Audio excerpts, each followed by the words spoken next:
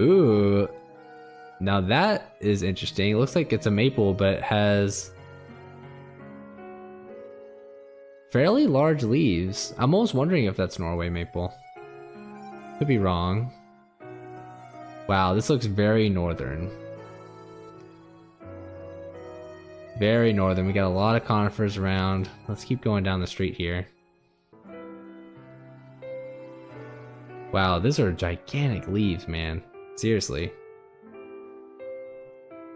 That's one of those weird maples with separated fingers. Huh. Man, I need to look closer to see if I can see what you're talking about, cause oh, I see what you're saying. Yeah, it's like it does look separated.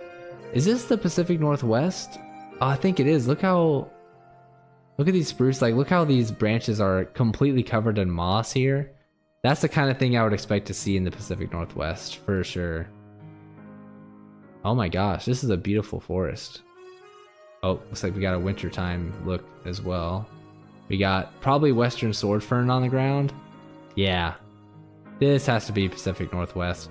Maybe even like, shoot, is it Alaska? Let's go Seattle. Let's go Seattle on this one. Like maybe north of Seattle, like up here or something. Oh, nice. So it was Washington. Let's go. Yeah, let's find out what that maple was. I'm tempted to say big tooth maple, but I think that's the one that you find in like the desert regions. Yeah, what maple were we looking at? This is like, okay, just west of Olympia. Let's see. What's going on here?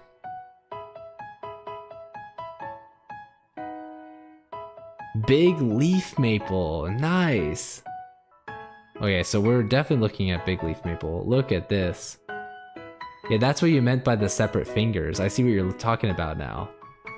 Wow, look how, that is a big leaf indeed. Holy smokes. Maples are so cool, they really are.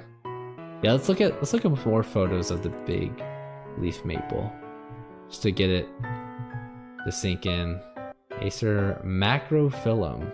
How cool is that? That is a cool scientific name right there. Large leaf. Let's go back to this photo right here. It's a good one.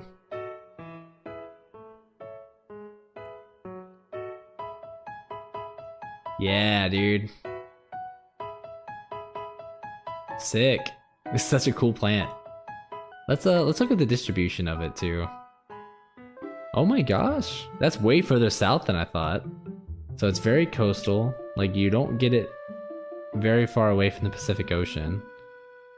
But yeah, look at that. Get tons of it around Seattle. Nice. Portland also got tons. Going all the way down into California. San Francisco. Tons of it. Interesting. And then you find it, I guess it's a little more scattered as you go further down the coast.